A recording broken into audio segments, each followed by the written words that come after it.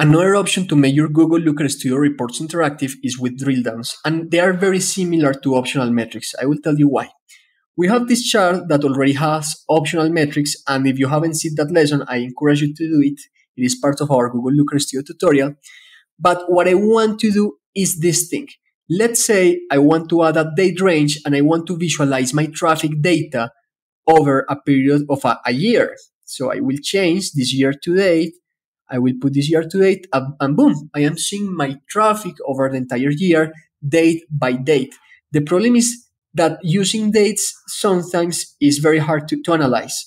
So I want to break down my data by week, by month, by year, and so on. But I don't want to create different dimensions or different charts for this. So I will click on this chart and I will select and turn on the option that says drill down. It works the same as optional metrics. And with drill down, automatically it will allow you to select or year or month or date in the same chart. And actually, if you want to choose week or day of week, you can do it as well.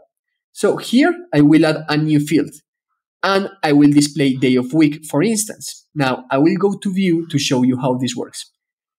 Here I added week, and now I have two options. Because I added an optional metric in the past, I see the icon, but also I am seeing arrows so I can change the date type. For instance, if I click here, I am seeing date, but if I click again, I will see that I am breaking down my data by day of week, and I can see that most of my traffic comes on Mondays.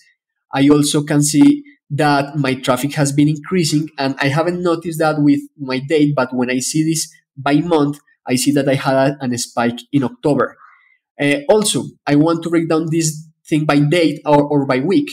For instance, in SEO, you don't want to visualize your data by date because SEO is a more long-term thing.